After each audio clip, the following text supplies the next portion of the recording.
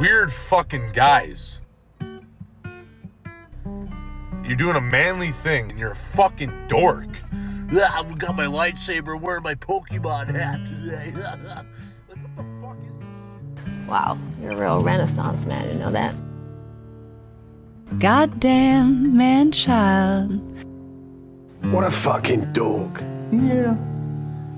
But he's our dork.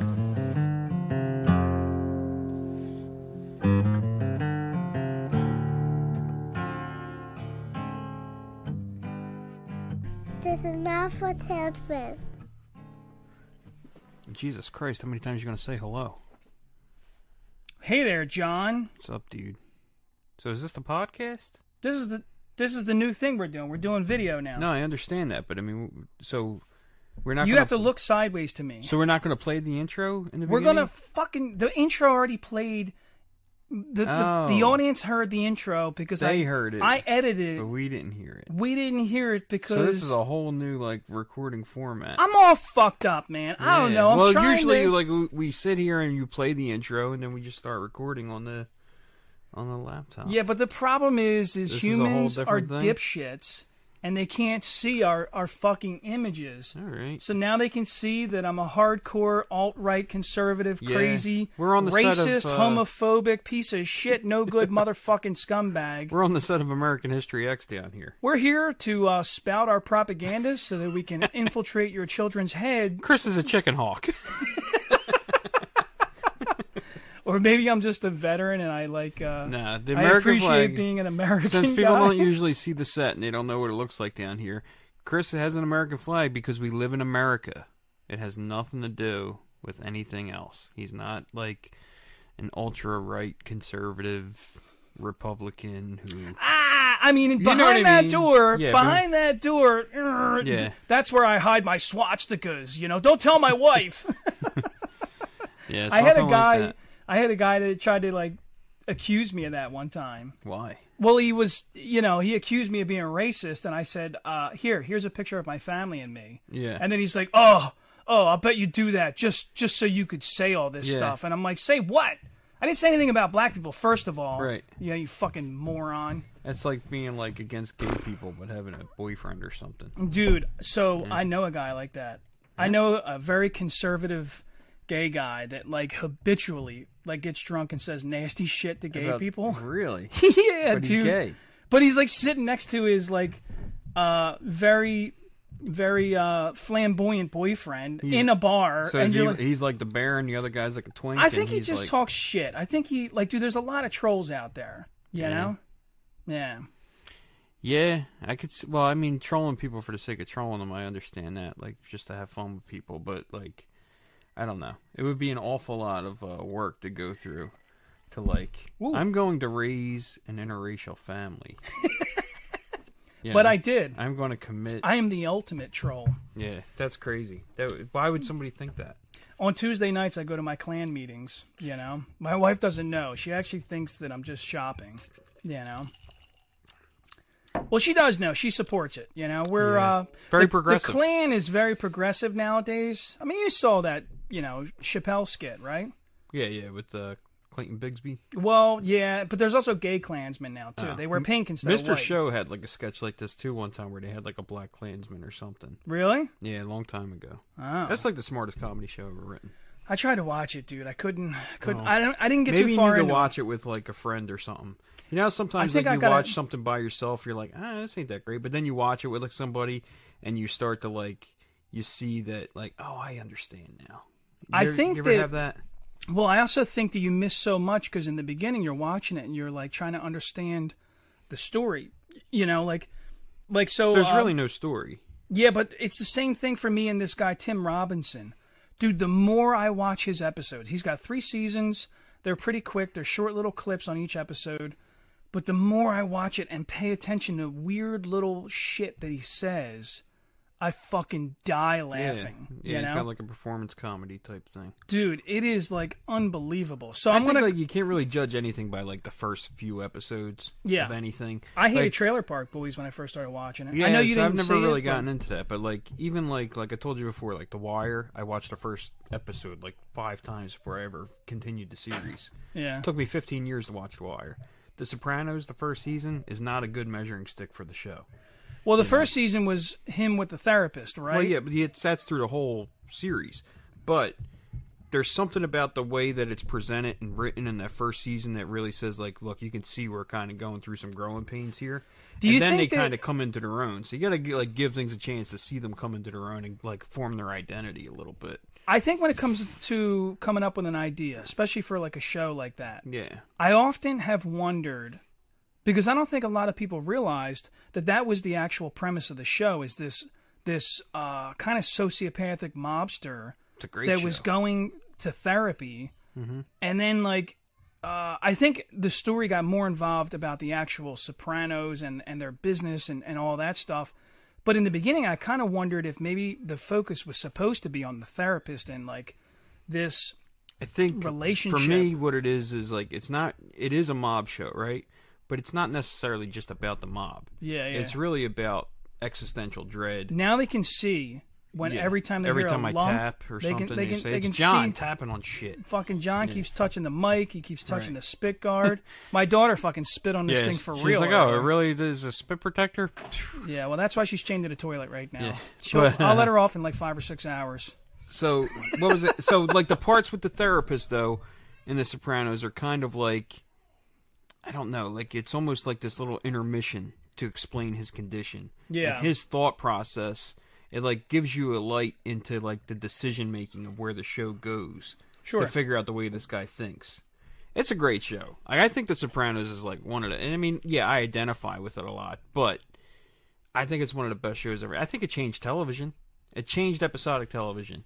Well, I think HBO had a lot of shows. Yeah, I that mean, they even were- Oz. Oz was Dude, like a game changer. Oz was like all of. So you go back and watch it now, you're like, this show sucks. So HBO, I don't think so. Mm. I've watched it and I was like, dude, it's still raw television. Yeah, because it's like, prior to that, it was like Family Ties and like all this like, But even gee, like, Ma, not even I can't that, believe but that. like you know? NYPD Blue and stuff like that, and like they were kind of going in that direction, but then all of a sudden this show like Oz comes on, and you go, oh, like I could watch this every week. Well, and it's it was intriguing. brutal because it was Yeah. more realistic. Like, dude, you Yeah, watched. yeah. There was scenes where like the main character, what's his name, like gets raped by the Nazi dude, and you're just like, A holy- Beecher, I think that's his name. the lawyer who goes yeah, to yeah, jail? yeah. He was drunk driving and ran Yeah. over a kid or something. Yeah, Yeah, well, he's like. maybe it's the production value of the show that I don't like. I mean, Well, the it's storylines were so pretty it was decent. shot on SD, standard definition. So like when you watch it now, it looks gritty and digitized because they had. It looks almost European. Well, yeah, they had to transfer it to HD, which is it's not going to transfer because the information isn't there. Right. That's a technical thing. But you guys watching, you're in HD. You can see my finger. But You're excited about this video thing, dude, man. I'm like, he's been talking about doing video for like forever, and I've just I- been like, man, I don't want people to see my fat ass on fucking TV. And now then, you get to see. Aren't you glad you Yeah. tuned in? You can see that we're chunky Oh. little 40-year-old fuck-ups. they look like they sound. Now I can see why they talk about Yeah. food so much. Nah, but yeah, I just wanted to like have a good podcast and stuff. But you were like, so I was like, cool, man, I'll do whatever you want to do, Well, I mean, I think that people tune into YouTube a lot, and Yeah, it might help grow the show a little bit because I think we have a good thing. I really do. I believe in this. I love talking to you. I just, I want people to keep listening to us so that eventually they'll give us the money out of their pockets. Yeah. I'm like I like the free a less breakfast. intrusive government employee. Like, I want your money, but I'm not willing to steal it from you. I want you to donate it to us, Yeah, I just We come should start for a the free nonprofit. coffee and the breakfast, really, honestly. Well, we provide that too. Yes. We should start a nonprofit, dude. A nonprofit. So my wife and I have been talking about like nonprofit organizations, which is comical to me because they say nonprofit, but They make a lot of money. all of the people that work for them that started them are all millionaires and billionaires. So, like, what do you mean not profit? Like, and then they, like, like they were like, well, there's two terms. There's not profit, and then there's not for profit, which means something a little... No. That's the same fucking idea. Mm-hmm. You're, like, now you're trying to put, like, there's a little spin. Oh, this over here. These are actual people that don't take money from it. Dude, you're all fucking scumbags. Yeah. And I'm not upset, because I'm going to do it, too. Right. I'm going to start a non-profit for, like, my walls need to get painted, or I don't fucking know, but, like... I think, for everybody that likes to act like they're not a capitalist or whatever. Yeah. We're all pretty, like, entrepreneurial kind of people. I mean, like, if you're out there door dashing, you're kind of like monetizing your services, Yeah, man. And I don't during judge the people. week, if I'm awake, I want to be getting paid for it. Yeah, and that's how I think. Like, that's why I do the deliveries. And the dude, when I and talk stuff to like you, that. I think somebody should be paying me for this. Yeah, exactly. Somebody should be paying me to sit here with you, right? And eat my breakfast and drink my cranberry juice. Exactly. In my nifty 50s cup. Thanks, guys. Joe and Theo. Yeah. Little endorsement there, bud. You can send a check to me. I'll give John his usual percentage of 5%. All right, so listen. Earlier this week, I told you that we were going to record today, and you were like, "Yeah, man, I'm being a little bit more of a curmudgeon," which I love the fact that you use this word. But you were like, "Dude, I'm in the fucking dumps, man. I'm having a rough week." So you promised me that you would tell me the story of your week. Like, how bad was it? I had a fucking day the other day. Like I told you, I do the pickups and deliveries with my vehicle. I'm trying to get off. I'm trying to, like, start a small side business, like courier system, like a courier service, right? Yeah. So I set out the other morning. I woke up at like 4:40 in the morning to do what would have amounted to about $200 worth of work. Gotcha. 2 jobs, probably 4 hours worth of work. Okay. Make $200. That's awesome. It's great. That's $50 an hour. Exactly. So I set out to do that. I make my first delivery. I'm on my way back. I drove down to a place called Hancock's Bridge in New Jersey, which is like, it's almost like a lot of farmland down there. It's a really nice, peaceful drive. Yeah, I never even heard of it. 5 in the morning. So, like, there's nobody on the road. It was a nice drive. I'm on my way back. I'm getting off on the Commodore Barry Bridge, and I just got into Pennsylvania. I'm on the Commodore Barry, and I hear hissing outside of my... Stop hitting that goddamn table, man. So, like, I hear hissing outside the car, and then my tire light comes on. I'm like, here we go. So I knew I had a flat tire. So I pull over on the side of the road. I get out, I look at it, and I'm thinking it would have been my front tires, because I did need front tires. Yeah. Like, I absolutely needed them. And I get out, and I go, it's not the front tires. And I look at the back, and I'm like, imagine that. Like, the tire that I didn't think was going to go flat is the one that's flat. So I called up my mechanic and stuff. He was going to come tow me out and everything. And that would have cost me like $150 just to get towed. And then, so I called this tire place, and they were like, we could do... I told them what's going on, and I was like, I think I'm probably going to need 3 tires, considering the 2 were messed up. And he was like, well, then you need 4. Yeah. I was like, okay, whatever. Well, you do it in pairs. You do the front 2 or the rear 2. You don't do same side. You don't do diagonals. Right. You do them as an axle. Okay. Well, that makes sense. So I ended up getting 4 tires. Yeah. And but thankfully, a cop shows up. Chester cop shows up behind me, and he had a guy come out and help me put the donut on the car and everything like that, because I don't have a jack or nothing. But I had a donut. Nice. So the guy comes out, he helps me, and then I go to start the car up. Did you show him like a little cleavage or something? Like, no, how did you get the cop to do it? Dude. You didn't flirt with him? He was just a cool cop. He just pulled over. He talked to me a little bit. Usually I tell my wife to unbutton her shirt. It was shirt like having AAA without having AAA. It was perfect. So there was like a little silver lining there. And then, so I drive to the tire place. I get my tires on. Tires got put on in about 20 minutes. These guys got 4 jacks out, jacked my car up. 3 dudes just put tires on the car. I was done. Like 3 dudes gangbanged your shit. Pretty much, man. They just teamed up on it, got it done. I get back out there. I had one more job to do. I had to go to Philly and get some paperwork stamped at the U.S. Customs House. That's all I had to do. I figured I'm going to be in there 5 minutes. No big deal. Nice. I get there, pull up, I park. There's a sign that says 3-hour parking. Yeah. And then right next to it was a no parking zone. So maybe the ass of my car was in the no parking zone or something. Really? But either I don't know. Look, here's the deal, dude. I don't think they're like for what happened. I don't think it happens because like, you know, just by chance. Like I had to fuck something up here. You know, like I had to. Yeah, I don't know, man. I feel like the PPA are a bunch of cunts. I'm sure they are. They're on my cunt list. Well, you dude, know? I thought I was gonna be in there for 5 minutes. I get out of the car, I go in there. I'm in there for like 40 minutes. Yeah. And I'm like, come on, dude. Like this is crazy. Like they have the cushiest job in there. They're not It's a doing DMV, nothing. dude. It's the same thing. It's not a DMV. This is a No, government job. I know, This but I'm is saying it's custom. the same type of employee. Oh yeah, it's a like, government job. Okay, Yeah. you're really wasting my time right now. The And, lady yeah, behind the counter is like, totally standoffish. These Yeah. guys were Fuck totally them, man. standoffish. They didn't want to talk. They were like, "Yeah, give us a minute." And I'm like, "Okay, just sit give you a over minute there." while they're sitting there playing fucking solitaire. So it's like you a know? half an hour. I'm sitting there and I'm like, "Oh God!" 45 minutes goes by and I'm like, "Let me go check on my car." I go out to check on my car. Car's gone. Damn. And I'm like, so why walking- didn't they boot it first? I don't understand. Well, here's what I don't understand is like, okay, you got a $51 ticket if I parked in the no parking zone, which I'll take responsibility for it. You know, like you don't I have must... any outstanding tickets? No. Yeah, you don't strike me as that kind of guy. So I must have been parked somehow in the wrong spot. Like in front of a fire hydrant while the building across the street was on fire. Whatever it was, you know. So, I mean, within 45 minutes, they came and took my car. Damn, bro. And like in my head, I knew that that's what happened. Like I Yeah. just knew it. I was like, nobody stole it. You know, nobody's going to steal Yeah. my Barbie Jeep. You know what I mean? So I just knew that that was what it was. And then like trying to get on the phone with like Philadelphia Parking Authority is a nightmare. Yeah. So I go back into the customs office. I have to go through the metal detector all over again, and I go in there to get the paperwork, and I'm like, dude, my car got towed. And they were like, oh, man, that sucks. Like, okay, yeah, whatever. Yeah. So Fuck you, you're on your own. another 45 minutes, I'm sitting there on the phone trying to get a hold of somebody. Turns out they towed my car 2 miles away to Oregon Avenue. I had to go get it out.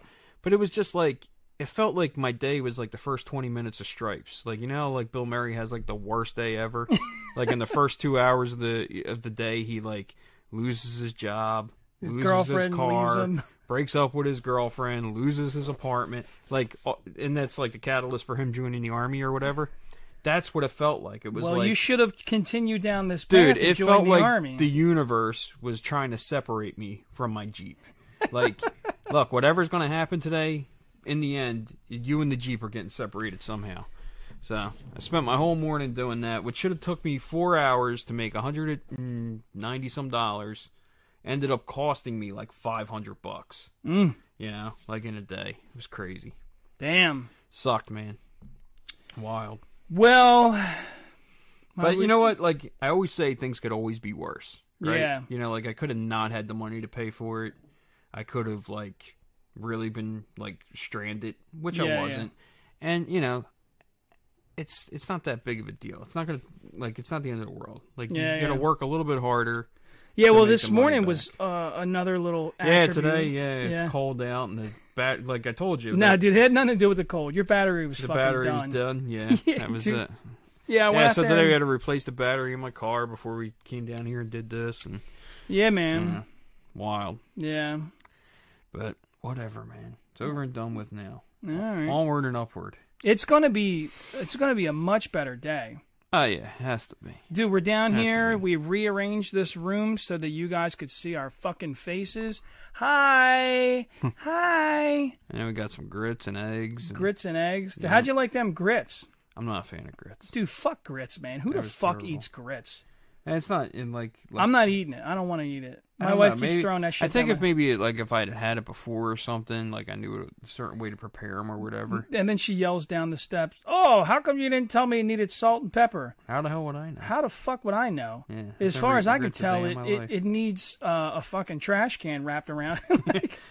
I eat grits the same way I eat coleslaw. I just scrape it into the trash. The only time I can eat coleslaw is on a fish taco. That is the Yeah. only fucking time that I'll eat coleslaw. You know, and it's like I have to like specifically not look at it. To know, yeah, right. Yeah, I'm like, yeah. Sometimes I'm not that's eating like this shit. that's the hurdle is like looking at the food. Yeah. Yeah. Yep. I ate them I saw you ate some octopus tacos. octopussy That tacos. was crazy, man. You ordered them by mistake? Dude, you want to hear that story? That's a funny story. Sure, go for it. So I was What hungry. else do we got to talk? We got nothing going on. We got nothing going on, but we got video. Yeah. So Dude, my wife orders from this guy that does these. What's his name? It's that Toro barbecue. Toro right? It's so barbecue, good. dude, is fucking Great amazing. Food. Yeah, great. So food. it's Spanish style barbecue. He's got some steak skewers that are fucking amazing, dude. Usually whenever I try to get steak skewers, for some reason, to me they use a chunk of meat that is really tough. Right. So no matter how I try to prepare it, it just doesn't seem to be that. I can't keep it soft. You know, Yeah. I can't keep it. You can't get that tenderness It's just to too it. chewy. Yeah. That guy, I don't know if he's cutting up filet mignons. I don't know what the fuck he's using, but it is super soft. Yeah. You take a bite out of it, and it like just falls apart on you, That's and you're nice. like, dude, that's awesome. So, so my wife calls me. She knows I'm running late, and I'm fucking running around like a nut, and I'm like, dude, I'm fucking starving. I was supposed to cook. I don't have time. I'm not home yet, you know? So she says, why don't we order from Toro's Barbecue? And I'm like, fuck yeah, dude, let's do that, you know? Mm-hmm. And I'm never disappointed. I love the skewers. There's they got a couple different types of tacos that are fucking amazing. They give you some kind of it looks I don't know, like some kind of fucking Is it like the onion? yeah, like, there's some kind of dippy sauce. Do you dip it in? I think they usually serve that with like burrito tacos. Yeah. It's like onion, almost looks like an Looks au like jus a little yeah, bit. Yeah. Not like a thick gravy. No, but like, no, yeah. man, it looks like a soup, honestly. Yeah, it looks like you a know? soup. But it's fucking It's good. tasty. You Yeah, know? it's some tasty shit. So I'm all excited. I'm like, yeah, dude, she's gonna get some tacos. She's gonna get some fucking some steak skewers with some rice and some fucking veggies and shit. And I'm like, yeah, I'm like ready. I'm like getting hungry. I'm getting hungry right now thinking about it. And I'm like driving home. Finally, she fucking texts me and she's like, I fucked up. And I'm like, I got "Oh, octopus tacos. what do you mean? I don't give a fucked shit. up?" I'll fucking eat it. So, dude, I was so fucking hungry that she's like, yeah, I accidentally ordered the octopus tacos, and I'm not fucking eating these things. And I was like, I don't give a fuck. no, dude, I was like I was like, well, did you You get were the steak disappointed? skewers? Did you get like other tacos? Like, what is the other meal? And she's like, well, I got beef tacos for me. Wait, you got me fucking octopus tacos? Yeah. Like, hold on. Like, you fucked my meal up? You didn't fuck your meal up. Or did you take my meal? Is that what happened here? You didn't, you're not going to fucking. So I'm like, all right, whatever. I'll eat them. And dude, as I'm looking at this thing with these fucking tentacles, these little circles, I know what you the mean, little dude. suction cups on its fucking legs. I did it one You know? time at Spaza's. I got a seafood risotto, and they brought it out, and I'm thinking, okay, cool, seafood and rice, no big deal. You know? Yeah. There's like Dude, octopus tentacles my fucking- coming out, and I was like, I can't eat this. So I'll say this. I ate it, and it was really good. Yeah, But my brain still had a hard time grasping that the visual. Like, yeah, like my brain is like, dude, what the fuck is Right. this? That's you know? wild.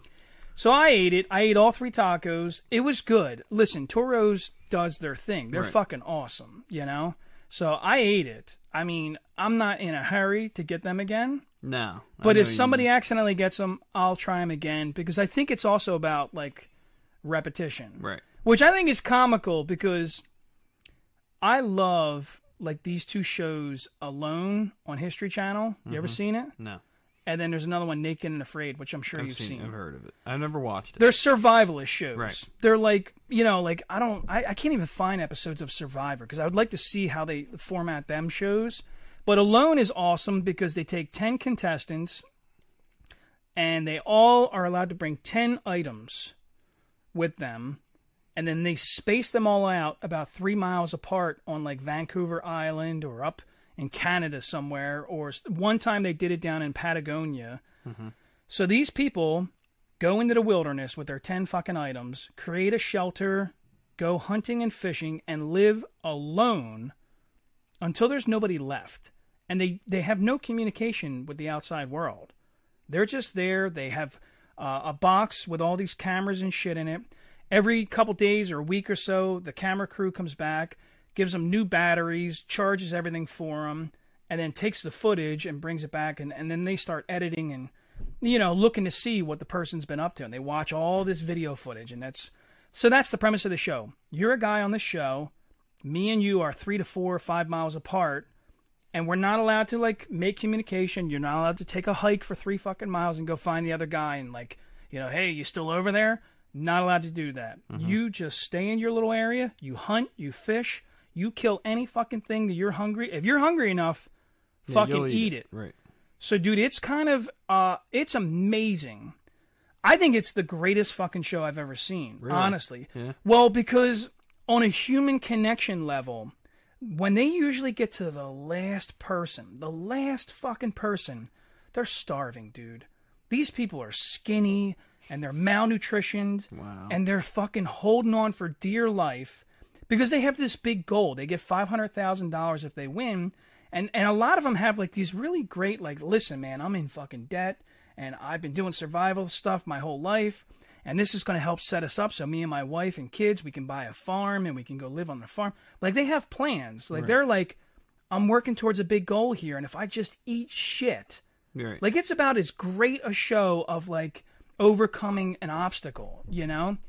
But then, when they get to the last guy, so, like, there's 2 people left, and then the second person goes, you know what, dude? I'm done. I'm fucking starving. I can't do this no more. All you got to do is you take your little satellite phone, you hit a red button, and they go, hey, what's up? And you go, yep, I'm tapping out. I'm fucking done.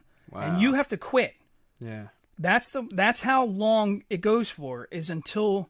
the second to last person quits. So your constitution breaks, basically. Until you give up and say, I can't do this no more. You know? They usually last a little under 100 days. There's one guy that made it over 100 days and they gave him $1 million. You know?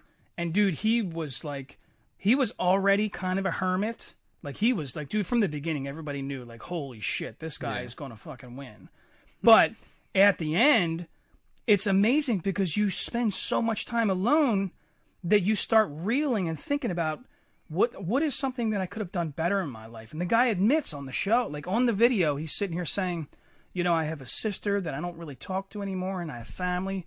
And he's like, I've been out here so long, and I've been alone so long that I really want to just see them. I want to see how they're doing, and I want to be more involved in their life, and I want to know their children. And it, like, people change, man. The people on the show, dude, it's fascinating human study. Yeah. And then, I don't give a fuck who you are. I don't care how tough you are. The last guy on every fucking season, and there's 7 of them right now, or 7 or 8, I think. Every fucking time, they always bring a family member in to, like, sneak up behind them. So this is what happens. Once you're getting down to the last 2 or 3 people left, they start doing daily routines, or every 2 days, they'll come out and do a med check on you and make sure that, like, your organs ain't shutting down.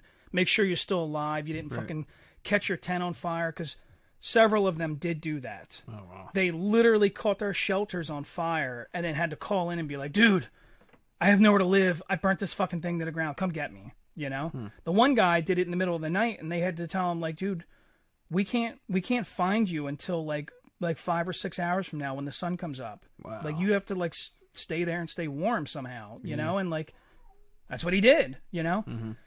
So when they're doing these med checks, that's usually when they let this guy know, dude, you won, you know? Right. And, like, they don't know, though. They have no fucking clue. They think they're so they're going standing here, and it's fucking freezing cold. They're like, all right, dude, pull your shirt up. We need to check your heart. We need to look at your lung. You know, they're putting this thing on them. Meanwhile, they're asking them questions. So how do you think? How's it going so far? And, like, this is the only... He has no idea it's over. This is the only human interaction he's getting at this point, is them every 2 days.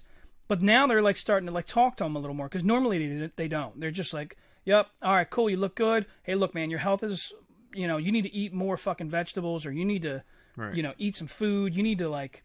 You need to get some nutrition going. But they always have, like, a family member sneak up behind them and then tap them on the shoulder and go, you did it, you know? Oh, wow. And, dude, they break down. Yeah, I don't give a fuck how tough they are. Yeah. Dude, they fall to the ground crying because they realize, like, all right, I'm fucking done. I don't have to do this no more. It's like a prison sentence, dude. It's like, dude, I'm fucking done. I don't want to do this no more. That sounds intriguing. Dude, it's so fascinating because I don't care how tough you are. We're all fucking humans, and if you suffer enough, dude, there's a breaking point, you know? I'm always fascinated with any story like that. When I hear about, like, I have met a few Holocaust survivors, and dude... The stories are... Whoa. Yeah, right. Whoa, man. I mean, can you fucking imagine, you know, being that old and now explaining that, yeah, I once had a family and they were wiped off the map and in a horrific way. Yep. And here I am, and I survived, and I persevered, and it's just, it's fucking unimaginable, you know? Like, I can't fucking believe it, Oh, yeah, you know? You have no idea, like, how easy you have it until you hear, like, somebody else's, like, shit story. So, it is Veterans Day. When they watch this, it probably won't be. But today is Veterans Day, and I'll tell you a story about me being a veteran. This is on the same lines of what we just talked about, is... dude, I served in the Army from 99 to 03, and I was very insignificant. I'm not a fucking Rambo. I wasn't a Ranger. I didn't jump out of airplanes. I was supposed to, but I declined airborne school because they told me it was going to be 2-month wait to go to airborne school, or I could leave right now and go to Germany. So I took the orders to go to Germany, and it wasn't a loss because I have 4 friends now that are like best friends of mine for the rest of my life. Right. You know, so it all worked out. But I was a supply guy. Then I switched over to doing mortars for a little bit, but I never went anywhere. As a supply guy, I did a tour in Kosovo, very insignificant. I was so fucking bored because the contractors came over and took over my job. I had nothing to do, so I literally volunteered to go out with the infantry and do patrols and guard duty and border checks on the border of Serbia and Albania. Like, it was like... You know, like, I was so fucking bored that I had to do something. But I didn't, like, dude, I didn't kill 15 fucking people. I didn't save anybody. I'm not a fucking hero. Everybody wants to, oh, man, thanks for your service. Yeah, and I'm like, dude, served. I didn't do shit, dude. I didn't do shit. You know? I didn't do shit either, so. Well, but it's, you know, like, so, like, to me, like, when I think about veterans, I try to always be humble. And I'm like, dude, there's guys out here that fucking sacrifice so much. Yeah, Memorial Day is a bad day for me. Yeah. Memorial Day is like, I personally reflect on like, dude, there were great fucking people that I knew that never came home. They were fucking not coming home, you know? But anyway, so as insignificant as my service was, like I said, I did a tour in Kosovo. So several years ago, I used to work at the Philly shipyard. Right. And I'm down there. Excuse me. So there's a father and son that work in the maintenance department. And I thought they were Spanish. They were like olive complexion. I thought they were Spanish guys, you know, of South American descent. I don't know, you know. And so the one guy, the father who's a little older, at one point I'm sitting there talking to him, and I'm like, you know, well, where are you guys from? You don't really sound like you have South American accents of anything. And he's like, no, we're Albanian, you know. Oh, really? And I'm like, from the Balkans? Really? And I was like, get the fuck out of here. You and your son are from Albania. And I'm like, dude, I was stationed in Kosovo. Oh, no shit. And then he says to me, were you stationed at Camp Bonsteel? And I was like, yeah, I was. How about Camp Monteith? Yeah, I was there too. I used to bounce back and forth between the two camps. And sometimes I would go on fuel deliveries and we would, you know, you just move all over the place because you're fucking bored. And like, so I would take I had a machine gun. I was issued a machine gun, so I would take the turret. They would ask for volunteers to go sit up in the turret as you're doing these fuel runs. Right. And I would be the turret gunner, you know? So I would sit up there with my shit and I'm ready to rock and roll. And it's like, there was never any issues. We never got attacked. This isn't a war zone. This is a peacekeeping mission. But they still might try to rob you. So, you know, you got to be prepared to protect yourself. So the guy's asking me all these questions, and I'm like, yeah. So then his son walks up, who's like a little younger than me, and the father, he's like, oh yeah, dude, he was stationed at Camp Bonsteel, Camp Monteith. He was over there. He was in our country, you know? So then at some point the dad kind of walks away, and I'm fucking blown away. I'm like, dude, I've never met refugees from Kosovo, you know? And the guy goes, dude, I really appreciate you guys being there. And he's like, and I'm like, I'm doing the same thing that I'm doing to you right now. I'm like, yeah, I don't know, man. I didn't really fucking do anything. Like, I didn't do anything. Like, I wasn't that significant. I didn't do nothing special, dude. And he's like, no, you don't get it, dude. You have no idea. You don't know what their life is like over there. The dude says to me, my sister and my mom and all of my grandparents are fucking dead because the Serbians killed them, you know? And he's like, you were one of the guys that stopped that, Yeah. I would be dead, you know? And I'm just like, yeah, I don't want to talk about this no more. Like I'm like starting to like fucking, I'm starting to tear up right now, honestly, because it's like, I can't imagine that, man. I can't imagine, like, dude, I think of myself as so insignificant. Like, I'm not doing anything special or crazy, you know? Like, I'm not fucking Rambo saving a bunch of... But the things that you take for granted every day that are, like, everyday part of your life that you even get frustrated with. Dude. It's like something that somebody else is like, you know... People don't know what suffering is, man. They don't know, like... They don't know how bad it can get, man. I am afraid of, like, you know, the big civil disputes in this country. I'm worried about a major world conflict. As a military person, I have to look at the big picture and see that, like, the Middle East is still very hot. You know, the Asian countries are getting a little crazy right now. You got China and North Korea that are acting real fucking nutty. Mm-hmm. You know, you got down south, you know, Trump started a bunch of shit in Mexico, which is, like, to me, is so fucking stupid because they're our neighbors. You know, they're our fucking neighbors. You don't like that there's drug dealers down there? Dude, there's drug dealers in our country. There's drug dealers in Europe. Drug dealers in the street. You know what I mean? There's drug dealers everywhere. You're starting a bunch of shit. Dude, have some diplomacy here, man, because you're fucking around with our literal border, our land border. Yeah. And to me... I think that was my biggest issue with Trump was that he didn't know how to conduct himself. Dude, that's I know Trump supporters that didn't act that, presidential. You know? Just didn't act. I've talked to a lot of people that were like, "Look, I mean, you know, he was a president, and you know, that's who I voted for." Blah blah blah. But I just couldn't wrap my head around how unpresidential he was. Yeah, man, this ain't a fucking YouTube video or like a rap video over here talking shit and acting like an asshole. Yeah, right. Anyway. Happy Veterans Day. Mm-hmm. We won't go down the rabbit hole of politics, but it's I just wanted to say though, like to me, that was my moment of realizing what you did made a difference. It made it's. I mean, it's not you shouldn't discount it like you didn't do anything. Yeah, I mean, it takes a lot just to make the commitment to the military to be like, whatever you tell me to do. I think my orders, dad's and I'll boot do it. my ass was the commitment. That was you're getting the fuck out of my house one way or another. Yeah, but either way, I mean, you still went through the training, you still went through the conditioning, you still went away from home to serve your country, to do whatever you were told to do. And look, you ran into somebody that it made a difference to, you know? That was that is a monumental memory of mine. I don't think I'll ever forget that because I mean, dude, I do know people that have passed away serving, and it breaks my heart. It fucking breaks my heart. Yeah. I'll tell you, I was such a coward that I knew 4 guys that died in Iraq, and I knew them. Listen, I used to like. This is the problem. You know, when I was younger and stupider and whatever, immature, I used to sit here and tell people, oh, they were really close with me. They weren't close to me. I'll tell you, now I'm honest about my life.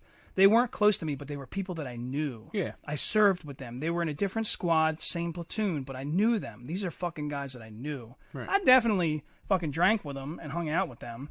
But it's like, to think that, like, I left the military and then shortly after, them guys passed away, you know, over there, and it's like the guilt. Like I remember thinking, like, I should do something. I should say something, you know, like, I don't know. But then it's like you feel guilty because you lived. That's what it is. Yeah. You feel guilty that, like, I got out. It was why did I get out? You know, like, why did there's no real answer to why for anything. I mean, well, I had this sergeant. I had our platoon sergeant. He was like busting my balls. But it sunk in. He said to me, "You're really going to leave us?" Like, he said that to me. He's like, you're going to abandon us? He said that to me as I was getting out of the military. And I remember thinking, like, at the time I was like, oh, yeah, whatever, dude. Yeah, whatever. But then after I heard about them guys, you know, dying, dude, it fucking haunted me. A large part of my addiction was the guilt. That, it wasn't just them guys. It was... like a friend of mine from Eddystone, this young kid that, like, he was like the hang around kid. Like, well, like, there was me and my buddies. We were a squad, and this kid was another young kid that we knew. I came home from the military, and that dude knew that I loved cars, and I knew a little bit about cars, but he thought that I was like a genius. He had this Mitsubishi Eclipse, and he kept like beating my ear about like, oh, I want to do this and I want to do that. And I remember telling him like, dude, you're fucking crazy. That's too much work. It's too much. Don't do it. And he started like annoying me, you know, like it just started like getting under my skin. So one weekend, me and my buddies are at my buddy's house in Eddystone, and we're all preparing to go to the bar. I think we're going to Bootleggers or something. So that kid Joey, his name's Joey Shafstall. The kid Joey calls us up. He called me. I didn't answer. He wanted to come hang out with us. I didn't answer. He called my other buddy Jay. He called Scott. He called these dudes that I hang out with. He called all of them, and they answered, and they were like, oh, hey, Joe wants to come with us. And I'm like, dude, fuck Joe.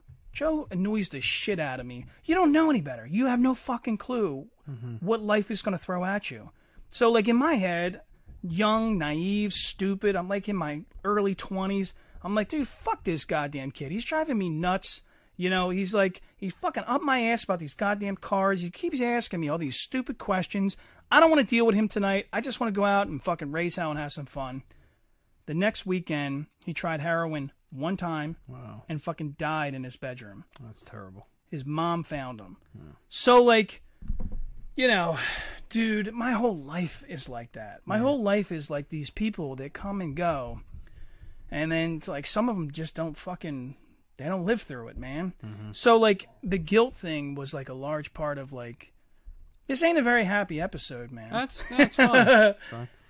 But it's like, I don't know, man. Like, I always reflect on my life now, and it's like, even the addiction thing, like sometimes people will be like, oh, man, you're a veteran. You must know, like, a lot of people that died overseas. And I'm like, no, the addiction thing was definitely, like, 100 times worse. Harder, yeah. 100 times worse. I have literally 100 fucking friends that have passed away because of addiction. Experiences are different for everybody. I mean, you have people that served in the military, like, you know, their job was to mow people down on a regular basis, and they have a hard time living with that. And then you got people, like you said, you know, your job was to ride the Tourette back and forth, and you know, I mean, I could have did anything, but well, I mean, you could have been put in a situation. You were in a situation. I mean, you're on the fucking back of something with a fucking Tourette.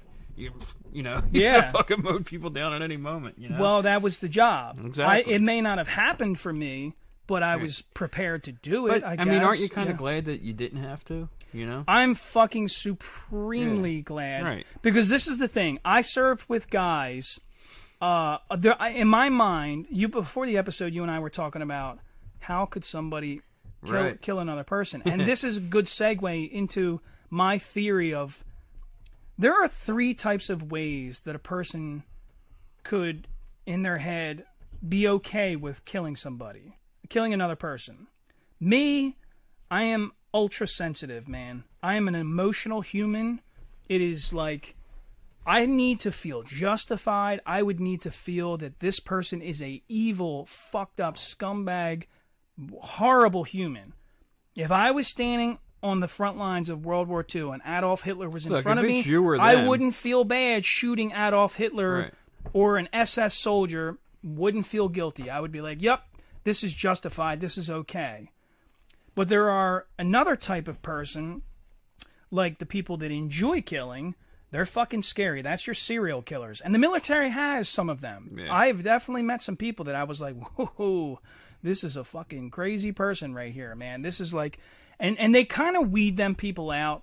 Like, when you start seeing weird, like, shit, like this person is just enjoying this too much, that's not good either. Like, you got to go, man. We can't have you fucking... Because you don't know the difference between enemy and foe. Like, you know, like you don't know... Your allies. Allies and... that's the right word. Allies and enemy. Like, you know, like, that's a fucking scary thing. But I also have buddies who are, I guess, in a sense, mentally the perfect soldier, where to them it's just a job. They just do this thing. They know, yep, this is what I'm going to do, and it does not emotionally affect them. Right. That is fucking mind-blowing to me, you know? I have a friend in particular, and I will never mention his name. I don't want people to think bad of him because I don't think he's a bad person.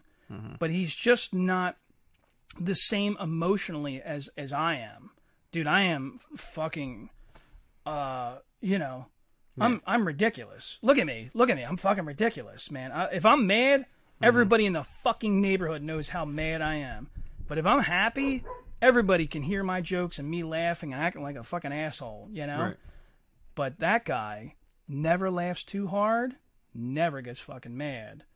But if you were the bad guy, he will put you in the fucking dirt and then go eat a sandwich. Right. Like, yeah, this is what just happened, and that's what today's job was, you know? Yeah. Kind of wild. And these are the guys that usually go on to work for the FBI or CIA, and like it's just a job to them, you know? They have morals, they know. Like, it's not that they don't value life. Yeah. It's just, you know, I don't, like, I'm not going to sit here and act like I understand it, because I don't. I don't get You it. know, I don't fucking get it, dude. I mean, look, I had that whole situation with my dog. Yeah. Who, you know, obviously had like a past or whatever, and I had to put the dog down. Yeah. And, I mean, we're, you know, months and months removed from that, and I still am wondering, did I make the right decision? So I have you know friends. What I mean? Like, it's terrible. I have friends in prison, and in prison, I get along with prisoners and ex-cons a lot. I think military and prison they have similar people, you know? Like, for some weird reason, we seem to have the same issues when we both come out, you know? I have friends that are ex-cons, and I have friends that are ex-military, and we all seem to have this same type of PTSD or hyper alertness, you know, paranoia a little bit. Like, it's like this similar, but we also respect each other, and we know that, like, this is a guy that does not fuck around. We're usually very short and to the point. Like, any guy that I know that's an ex-con is usually like, don't fucking fluff this up. I don't want to hear no bullshit. Just tell me the truth right now, you know? And that's the military guys, too. The military guys are like that, you know? And, I don't know, man. It's always fascinating because the military, or the ex-con guys that I know will tell me the same shit. They're like, dude, there are dudes in here that are fucking scary, man. They don't get mad. They just fucking... Sociopaths. Yeah, dude, he's like, they just walk around in their own little fucking world, and it's like, dude, if you get in the way, they're gonna fucking cut you open, you know? Wild. Scary world, man. Look, we're still on the screen, man. Yeah. We're fucking... So what sparked that? We were talking about, like, how, like, people can, like, abuse a corpse. That's what the conversation was. You were talking about... Because we were talking about Gaddafi, and we were talking about, like, Mussolini and stuff, like, where they had executed these guys. Like, these were merciless people who died mercilessly. Which, well, did they fuck around with Saddam? And they killed him? Saddam was captured and executed. Oh, really? So Saddam was, like, captured in, like a hole somewhere, and then, like, put on trial and sentenced. They brought him to the United States, I think. No, I don't think it was in the United. He was hung in Iraq. They hung him. Really? And I think there's footage of it and all that shit. But, like, they didn't, like, take Saddam's, like, body and, like, parade it through the streets. Whereas, I mean, it depends on how vicious you are. I think if you are a merciless fucking dictator like Gaddafi was, or like how Mussolini was and stuff like that. Like, I know Mussolini was like he was stood there with his mistress, and they were shot execution style, but then they were like paraded through the town, and people would like abuse his corpse. So like, I'm thinking like in the terms of like those people, the onlookers and the spectators that were like, you know, bashing his head in or whatever the fuck, or like, you know. Yeah, but like, what if he killed your family? Night? I get it. That's what sparked the conversation. I know that I'm an angry person, and I think that the people that are abusing that, it's like corpse, the symbolism. Well, to me, like, I would want some retribution of like knowing that, dude, I put hands on this guy's body. Like, dude, you fucking harmed my family. Yeah, I guess I would. There's a certain amount of. But dude, what's the difference at that point? They're dead. Well, because you get some form of satisfaction, a little bit of revenge. But don't you feel like like wouldn't you like reflect back on that and be like, man, I can't believe I did that? Nah. Like Gaddafi was stabbed in his anus with a bayonet. Justification, man. Yeah. I think at the end of the day, it's like, now, I'm not saying like you need to treat his corpse with respect or anything. It's just what I'm saying is like, do you go home at night, sit with your family, and eat, and then go to sleep soundly without really thinking like? I think some people out there probably take some form of pride in knowing that. Let me tell you something, man. This is the honest truth. I told you, I'm an emotional person. I do believe that I could hurt people or kill somebody if I was emotionally stirred I think if like bad somebody enough. did something terrible to somebody close to me, and you know, like that was the end result is that person died, you know, and I had the opportunity to maybe like tear your body to shreds or some shit, maybe. I wouldn't feel yeah, bad, you wouldn't man. think twice about it. Right. You and I are dads. Yeah, we have children. Yeah. I mean, that's what we're talking about. If you hurt my fucking child you have to hurt or somebody killed really my close child to you. in a very bad way, Yeah. I'm telling you that I would do ridiculously violent things. I just think like, and I would even go to the I would go to prison because that's how fucked up our country is. I would go to prison and I wouldn't feel fucking bad at all. You know? Like I love there's that video of the guy who executed the person who had like I think maybe like raped his daughter or something like that. Yeah. Did you ever see that where the guy's at the the guy phone? goes into an airport or something like that and shoots him right in the fucking head. Like you know? he's on the phone and he puts the phone down, turns around and shoots the guy. Yeah. Yeah, I could see where that guy's coming from. But I don't think I would took it to the level of like, all right, now give me. But that might have been the only way he could have gotten to that guy. Oh no! I'm not saying he was wrong in what he did. I could totally see doing what he did. Yeah. But I don't think beyond that I would have gone to the extreme of like, all right, now hook him up to my truck and let me parade him through the town. Yeah, I would do that. Yeah. I don't know. Well, but I also listen. There's like I feel that. I'm trying not to be political, but I think that there's a certain amount of in our country right now, we're letting people get away with shit that like dude, once upon a time we drew a hard fucking line in this country. Listen, I got an American flag behind me. I'm going to start spouting my crazy alt-right shit right now. But seriously, man, once upon a time there were lines, and you said, no, this is a fucking line that we don't cross. What we do and what we don't do. And I feel like we don't do that no more. It's and almost that's like you bullshit. make excuses for people's terrible, abhorrent behavior. Like, well, they can't control themselves, so they do that. Remember when we were kids, I think we were in high school, there was a kid in Singapore that got caught doing graffiti on the cars, and they beat his ass with a bamboo fucking stick. Yeah. I Like bet 4 you- lashes, I think he got. All But I'm- even one makes All you I'm pass saying is I bet you he never did it again. out. Oh, yeah.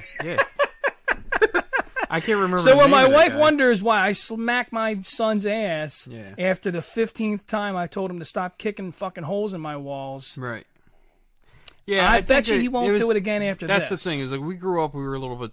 It was a little bit tougher. Like I think only maybe twice in my life did my father ever have to put his hands on me. Yeah. But You anytime seem like you were probably a calmer kid, though. Like I was, dude, Genevieve. I was an easy kid. I could tell my daughter I'm disappointed in what you just did there, and dude, she'll have tears. She'll have But I tears. mean, like, my mother disciplined us. Yeah. And I knew not to fuck around. Yeah. It's like I don't feel like getting my ass whooped by this. But you woman. also knew that if it got bad enough, and Right. she told Dad, oh, you're I mean, in deep shit. Yeah, I'd have to do something pretty fucking wild for my dad to have to. Yeah. That's kind of our house. It's like, dude, I yell a lot. I'm a loud person. We're a loud family. Yeah. But it's like I'm really sincerely trying. Like I hope when my kids are a little bigger, when my son's a little bigger, I think we're going to try a military approach, and we're going to do exercise. Mm-hmm. I'm pissed off at you right now. We're going to do push-ups until your arms are tired. You know, I'm not kidding. Yeah. No, I've seen like videos and like YouTube shit of like interviews of families that do stuff like this. And they do say that there's a lot of good influence in this. And listen, your kid's getting tougher. This is not abuse. I'm not hurting them. You know, I'm not even touching them. You're going to do push-ups until your arms are numb. Now, I served in the military, and I remember that it fucking worked. I got in a fist fight in basic training with this other dude. That's how I lost his tooth. Right there. Most people don't even know that I have a front tooth that's knocked the fuck out. But I lost that tooth because me and this dude got in a fucking fight, and man, he just like quick little like jab, like bam, like right to my freaking face. Wow. And it didn't break, it didn't like knock a tooth out, but it cracked it. And then over time it turned black, and then the army dentist was just like, yeah, dude, we're just gonna pull it. And I was like, I was supposed to get an implant, but I never fucking did. But anyway. So in basic training, I get in this fight. And drill sergeant's like, okay, you guys got a lot of fucking energy? Cool. You're going to do push-ups for 4 fucking hours. Yeah. And dude, I was like, 4 hours? What the fuck are you talking about? 4 hours? Like, you don't say nothing. First of all, this is a thought in my head. This is a thought in my head. It's like, 4 hours? Are you out of your fucking mind? That's not possible. It's not possible. You do push-ups for maybe a couple minutes, and then you stay in the push-up position, and your knees are not allowed to touch the ground. The knees are not allowed to touch the ground. Your belly's not allowed to lay on the ground. And every time your belly hits that ground, dude, he flips the fuck out on you, and he's like, I'm telling you right now, you get your fucking belly up, or I'm going to stretch the time out. And you're just like, oh my God. So it might not have been 4 hours. He might have said like an hour or 2 hours. Either way.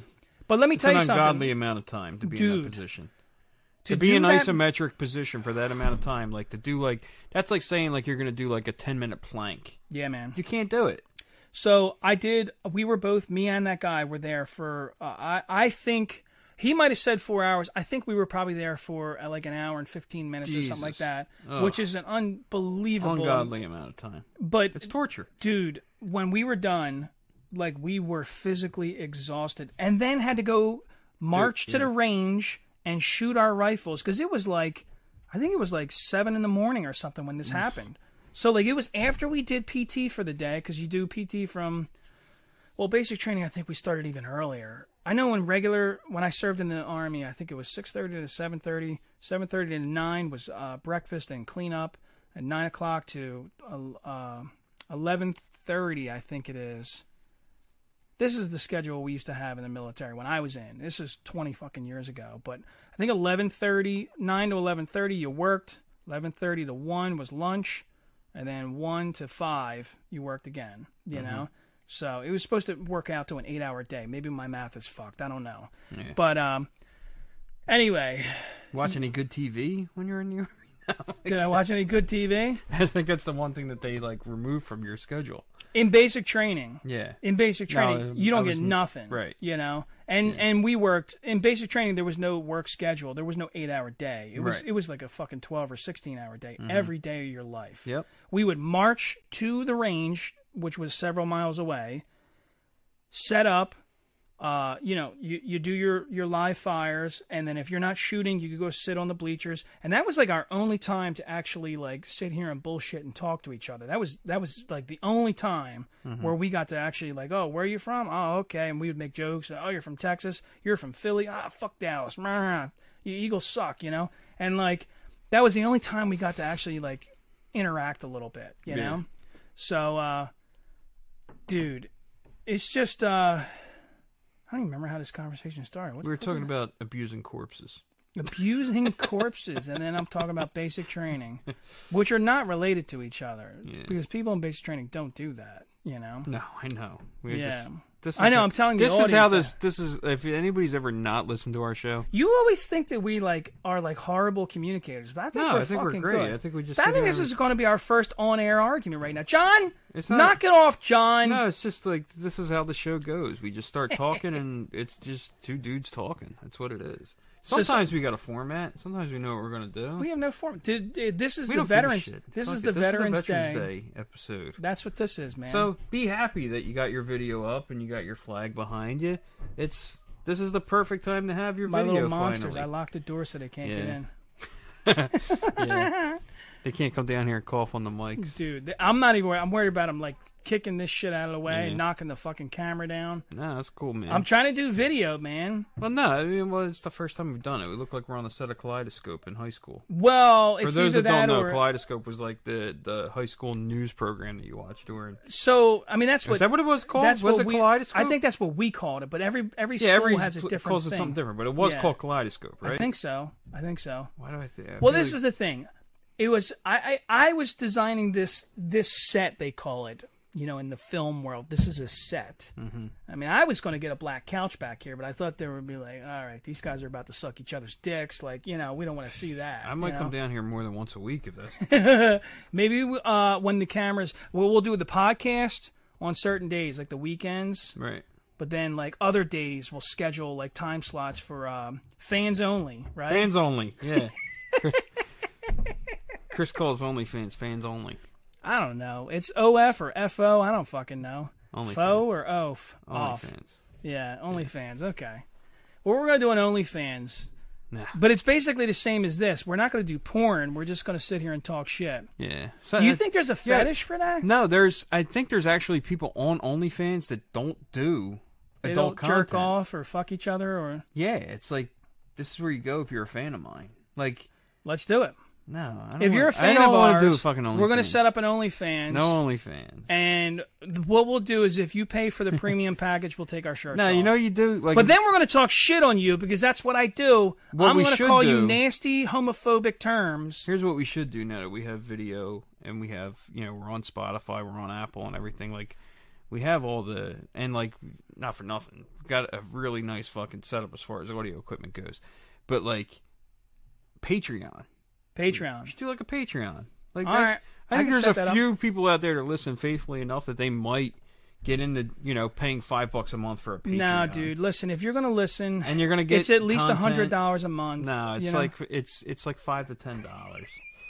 It's anything we set the number to. We yeah. can listen. But- I don't give a shit. I'll tell you this: I'm such a fucking starving artist with this podcast. But I mean, like, you could Dude, do if things somebody like saying, gave me $1 fucking a month, yeah, I would call it I'll a take it. success, Yeah, dude. right. I'll split it with you. But We'll here's go the get thing candy with the bars. Patreon is like if we were to like we put our episodes out every Sunday, like every Sunday at 9 a.m. That's when you can listen to us.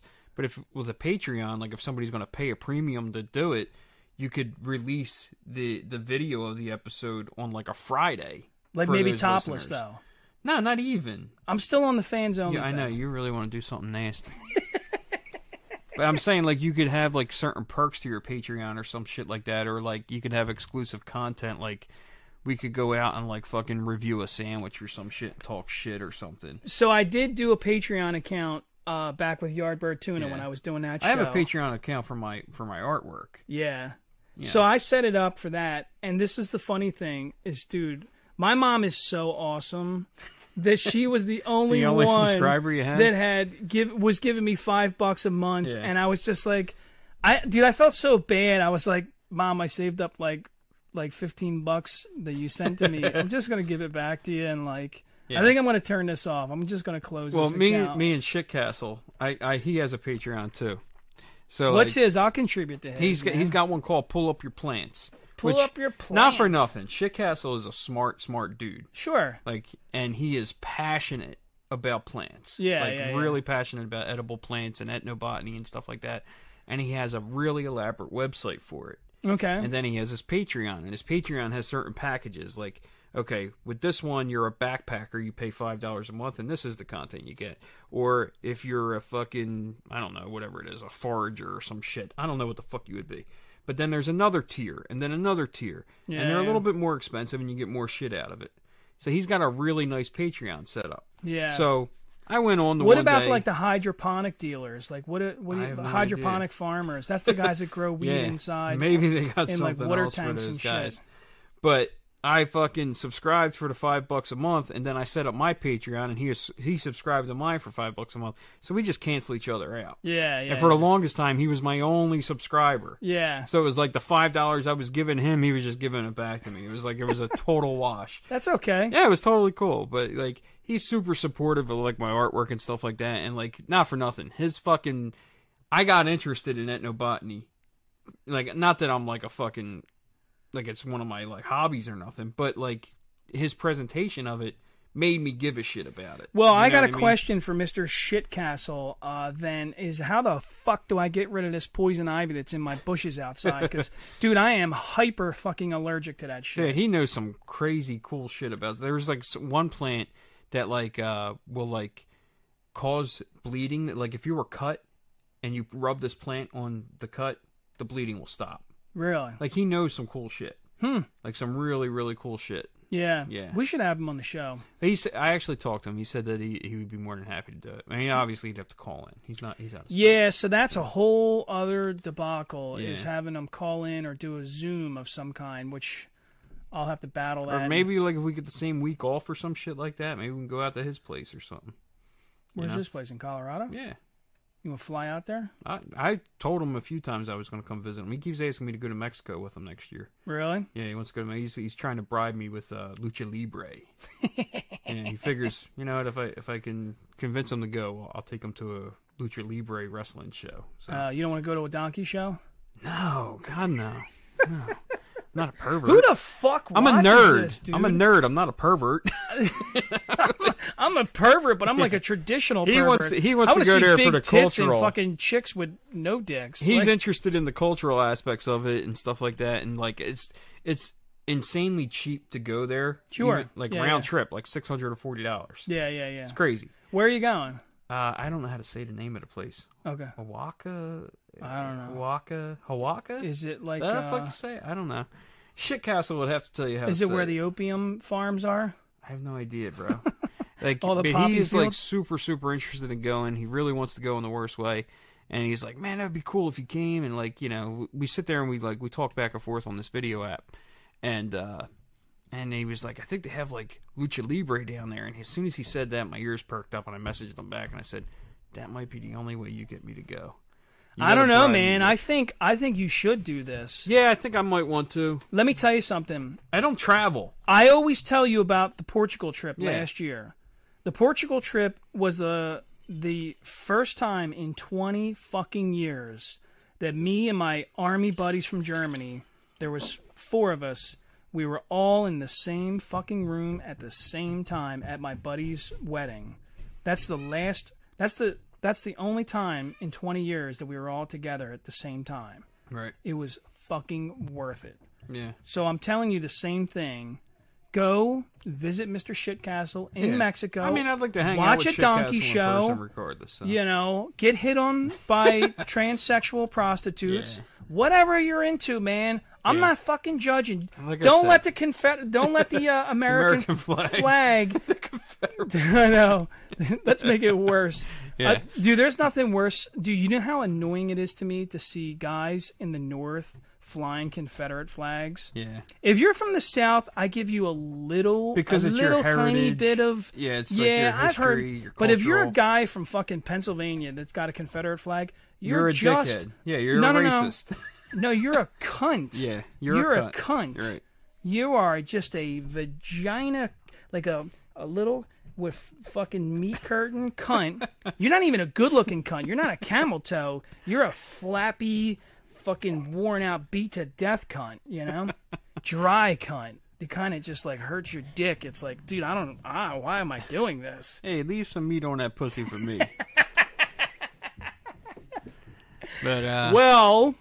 on that note... Happy Veterans Day! How long have we been going at it, man? I think this is it, man. All right. You want to roll some music? Roll the music and let's get the fuck out of here. All right. All right, brother. See ya. Later. Thanks for listening to Renaissance Man-Child. Renaissance Man-Child is a Yardbird Tuna production. If you enjoyed the show, please like, follow, and share. Any ideas or suggestions, feel free to reach out to us on Facebook or Instagram. Oh, shit!